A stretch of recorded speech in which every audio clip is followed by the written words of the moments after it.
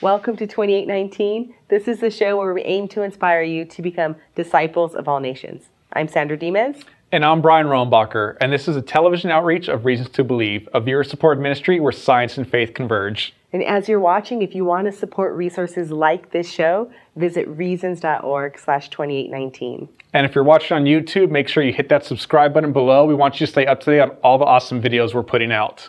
And don't forget to connect with us on social media. We're on Facebook, Twitter, and Instagram at 2819 Show. And if you just want the audio version of 2819, you can check out the podcast. It's on Google Play and Apple Podcasts. Just search Reasons to Believe Podcast. Well, now it's time for a quick rundown of what we're going to have on today's episode. In our Nexus segment, we're going to have Erica Carlson addressing the question, what is the most compelling evidence for God's existence? And in RTB 101, Crystal will be talking with Ken Samples, asking what does it mean to be a Christian? And in Give and Take, Jeff will sit down with one of our scholars to talk about, should Christians use science to defend Christianity? First up, though, we have Culture Talk. Sandra will be interviewing Nick Tavani, our visiting scholar, about what is mixed reality. Let's check that out. Welcome to Culture Talk. This is the segment where we talk about the intersection of faith and pop culture and how culturally relevant topics can help us start conversations about our faith. I'm joined today with Dr. Nick Tavani. Thank you so much for joining us. Thanks. It's fun to be here. Yeah, and you have kind of a long resume. So you are an RTB visiting scholar, RTB Washington, D.C. chapter president. You have a PhD in biophysics and physiology, and you're also a family practice doctor. Yeah. Well, thank you for joining us. We're going to be talking about something kind of fun. So you recently watched Oculus 5. Yes. Right? You watched a clip from there? It popped up on Facebook, and I grabbed my attention because I'm not a gamer. Mm-hmm. And I watched what they were saying, and it grabbed my attention. I realized what they were saying is not just about games, mm-hmm. but this is about something for our future that may change the culture. Right. So they were talking about augmented reality. We'll start virtual reality. Yeah, with the goggles. Right. So we're familiar with that. Yeah. I only had one experience with virtual reality a while ago where you got in this ride and you were mm-hmm. a jet pilot. Mm. And I said, it's probably just a ride. When I got those on and it started going, I was a jet pilot. Yeah. And all of a sudden they're just, it's hard to not believe you're there. That's how well they were doing it years ago. Mm-hmm. Now it's even more, I understand, more realistic living in this virtual realm. Yeah. So we have virtual reality, and we see that in things like Ready Player One and in tons of films, but it's also something that is accessible today. Well, yeah, that's what they were talking about, the latest things that are coming out. Right. And I'm not advertising for them, but it's just what I happen to see. But yeah, Ready Player One, mm-hmm.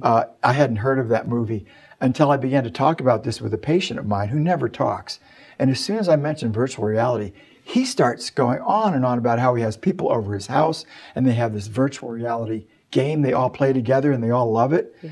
And it opened my eyes to an entire subculture out there that's mm-hmm. growing very big of gamers, of people actually playing in virtual reality. Mm-hmm. Now, I know, people are on their cell phones and on their computers a lot, but this goes beyond that. Right. And then I realized that I needed to understand really what effect is this going to have? How does this affect our entire culture? Right. Because something grabbed my attention in the speech that was being given in the Oculus video. They want to have 1 billion people on this platform within the next, a year or two after it comes out. And this is the virtual reality? This is virtual reality. Mm-hmm. Yeah, and then there was a speaker, his name was Boz, he was the second speaker. And you can go on YouTube and find it to see his whole speech. But what got my attention was that he's saying, well, we've been in virtual reality, mm-hmm. and then there's augmented reality. He says, but our real goal is mixed reality. Yeah, so tell us about that. Yes, he goes, this goes beyond gaming. And then he got mm-hmm. serious. He said, this is going to be a cultural game changer. He says, if you think that cell phones changed us, and believe me, they have. Did, yeah. Flying over here, I looked in the airplane, everyone on the plane was on their cell phone. But he said, this is all about connectivity. Mm-hmm. And with mixed reality, have you heard of it?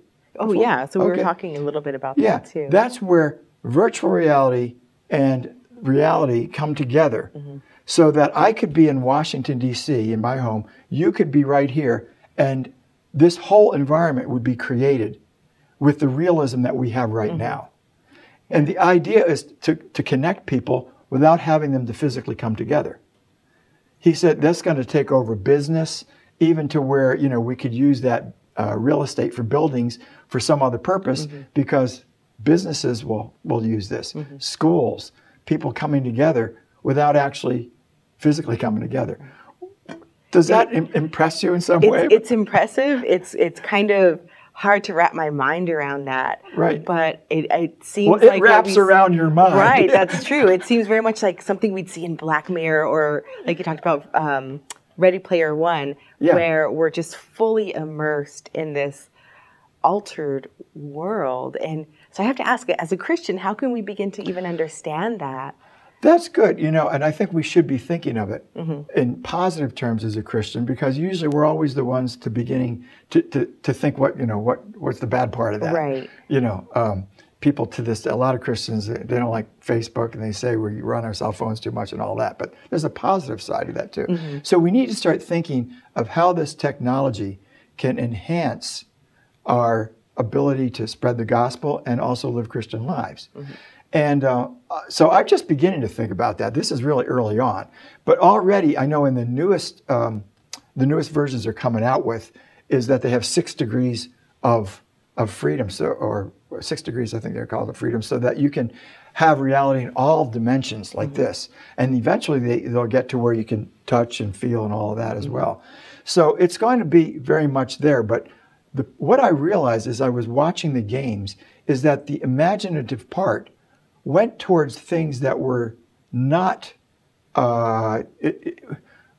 enhancing people's spiritual lives.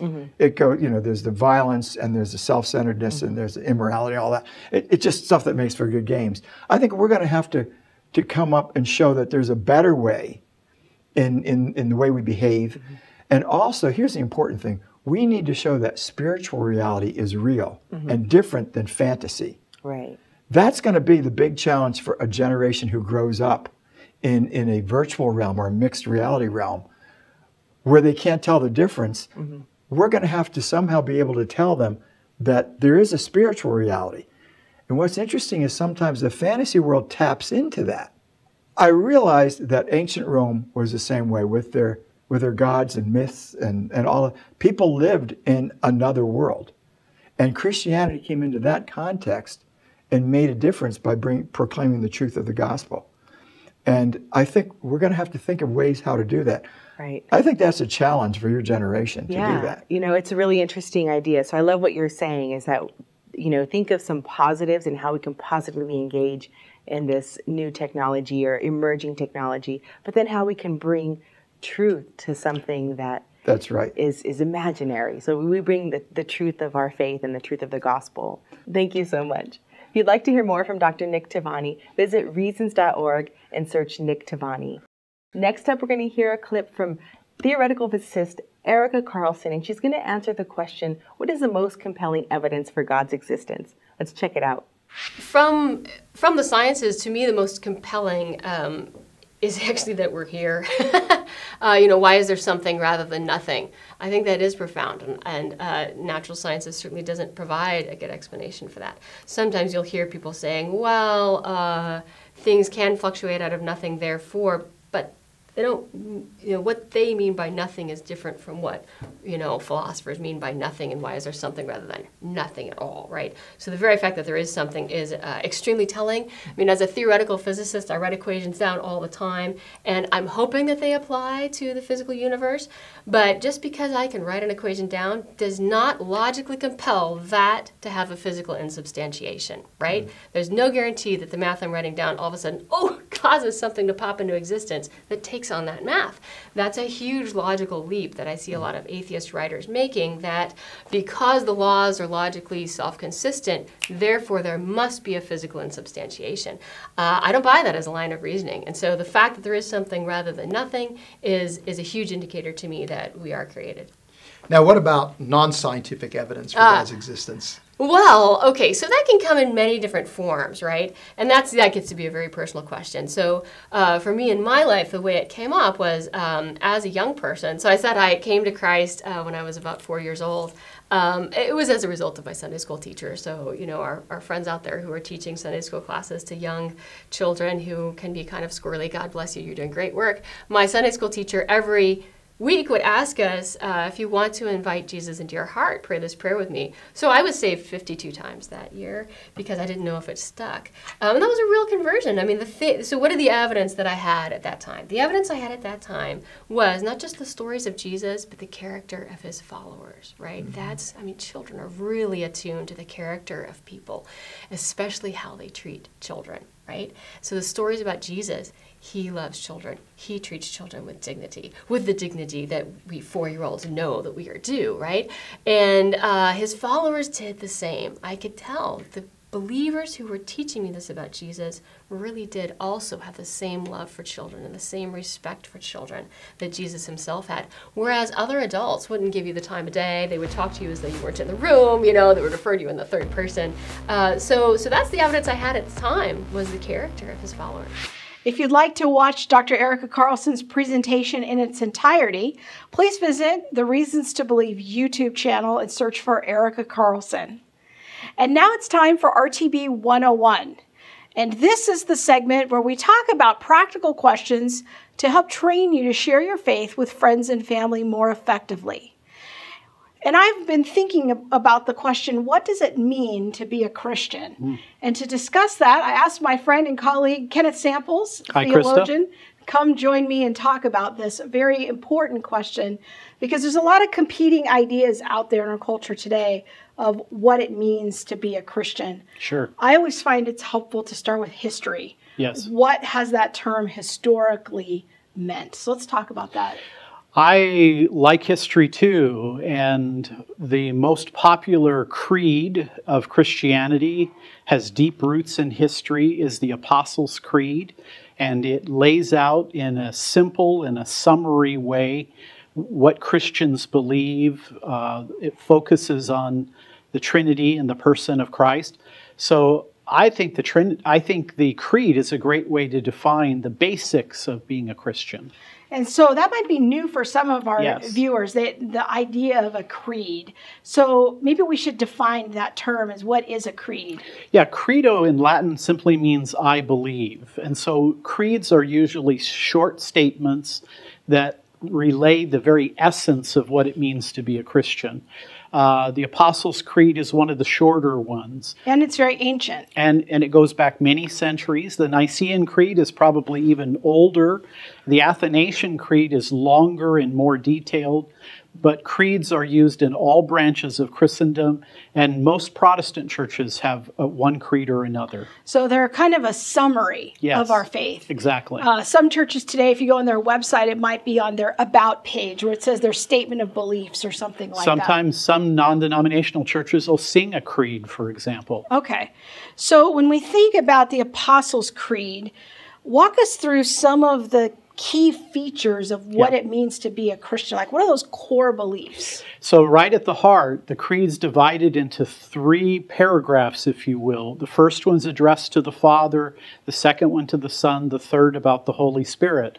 So right at the heart of being a Christian is believing that the one God exists as 3 distinct persons, Father, Son, and Holy Spirit. So the doctrine of the Trinity, 3 in 1. One God in 3 persons. But the creed focuses longer on the person of Jesus, that he's come into the world at the incarnation, born of the Virgin Mary, that he is the Son of the Father, our Lord Jesus Christ. And then it begins to talk about his life, death, and resurrection, and even future statements about the person of Christ. So there is in the middle of the Apostles' Creed kind of a basic summary of who Jesus was, what he did, and why it's important. And when we think about the Father, it says that he's the creator. Yes. And when we think about the Holy Spirit, that he's kind of the one who's over the church and That's right. and working The in regenerator. us. Yeah. That's exactly right. And that Jesus is coming again to judge the living and the dead. These are all sort of the basic beliefs. Kind of a systematic theology right there in a short statement. So if we want to know what does it mean to be a Christian, a creed is a great summary. It's not a replacement for the Bible, but I know that some Christians kind of have this aversion to the word creed. Yeah. They'll say, no creed but Christ. And so how do we think about that? Yeah, the statement is no creed but Christ, no book but the Bible, which sounds kind of like a creed to me, by the way. Well, I understand there are people who don't come from liturgical churches or more traditional churches. But what I want to say, Krista, is there are creeds in the Bible. The Shema, Deuteronomy 6:4, Hear, O Israel, the Lord our God, the Lord is one, is a Jewish creed.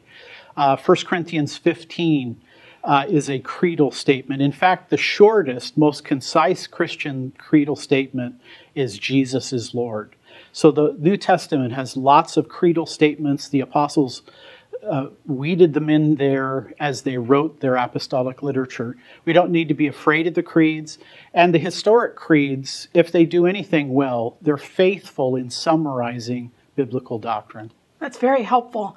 And so when we're thinking about what does it mean to be a Christian, and I'm talking to my non-Christian friends, I'm sure they're very confused sometimes with what does it even mean to be a Christian, because there's so many competing definitions out there. That's right. How might the creed actually help me in my witnessing efforts? Well, I think it gives, first of all, a historical connection. This isn't just Krista's faith or Ken's private faith. This is a historic Christianity. So it takes them back many centuries and anchors it in apostolic teaching. I think it also helps us to realize that the Trinity, believing that God is triune, then makes it possible for Jesus to come to the earth in the incarnation, to die on the cross, to be raised from the dead, and in the future to reign, come again and reign. So being a Christian is putting your confident trust. That's the Greek word for faith, is confident trust in a reliable source. And that's the Father, the Son, and the Holy Spirit. To be a Christian is to believe in Christ and to be a follower of the Lord Jesus. Very good. And it's to believe in these very important historical elements of our faith. That's first, before my experience or my testimony, if you will. Very important. That's such good stuff. Thank you, Ken, for helping us think that through. And I want to encourage you, if you'd like to read more from Ken or read his extended blog series on the Apostles' Creed, just go to our website and search for Reflections. Now Ken's going to make his way over to the other set and talk to Jeff about the question, should Christians use science to defend Christianity? Let's check it out. Hello, Jeff Zwerenk again, back with Give and Take, the segment of our show where we look at scientific issues and how we can use those to build confidence in the truth of Christianity so that we can share it with others. Today, I'm joined by my good friend and colleague, Ken Samples, and we're going to address the question, should Christians use science to defend the Christian faith? Ken, good to have you again here today. Thank you, Jeff. So this is something actually that, even before we get into the science, has a little bit of controversy, or at least it doesn't always sit well with some Christians. The idea that we're defending the faith or not just declaring the truth. So is this something that Christians ought to even be involved with, defending the faith, if you will? Well, if you look at the New Testament, there are a number of passages that relate to the apostles either defending the faith or giving instruction to others to defend the faith.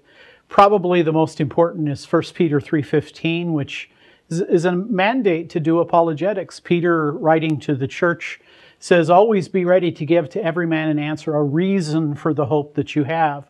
So if undoubtedly in that time nobody's going to be asking about Big Bang cosmology because of being in the first century, but if they're asking questions, what if they ask a question about Platonism in Christianity, or they ask a question about, pagan morality? It seems Peter is telling us, be ready to talk about the faith and answer people's appropriate questions. In the 21st century, it's very normal and natural for somebody to ask, yeah, but is Christianity consistent with modern science? So the answer is yes. So it seems like there's an aspect of apologetics that's just equipping you to be involved in the conversations that are going on. People are going to ask questions, and if you don't have answers to the questions, they may not want to engage with anything deeper than you, correct? People are going to ask today about relativistic ethics or same-sex marriage. They're going to ask a variety of questions. We want to be able to engage them about the gospel and how Christianity fares in the public square. In part, what seems like is going on there is that people are asking, is this true? Is this something worth listening to? Yeah. That, to me, I think, is a place where Christianity has a great advantage over every other worldview, is that I think it's the one that's best anchored in the truth. Going all the way back to the apostles, it seems like they're doing that. Yeah, that's a really good point. People are asking, look, is Christianity true? Does the Christian worldview comport well with what we know about other areas? At Reasons to Believe, we talk about the two books, the book of Scripture, the book of nature. Does Scripture comport with the book of nature? For us, it's, Einstein and the Big Bang. For them, it may have been Aristotle and Plato. Mm-hmm. So can you give any examples just out of Scripture so that this isn't just us making stuff up to make it feel like we got a good job here? Are there any examples in Scripture where the apostles are defending the faith, if you will? Oh, yeah. A number of places. In the book of Acts, Paul goes into the synagogue, and on each Sabbath day, he's reasoning with the Jews from the Scriptures to show that Jesus is the Messiah. Then, later in the book of Acts, chapter 17, Paul is talking with the Greek philosophers, quoting their own writers, talking about the creation of the world. So we see the apostles defending the faith both within Judaism and among the Gentiles. So let's kind of take that and turn it to science. I mean, at least for most of my life, if somebody says, well, hey, science says this, people will listen to what there's going on there. So when we're interacting with science, what are some of the issues there that we need to be aware of, and why should we use science to be a part of this defense?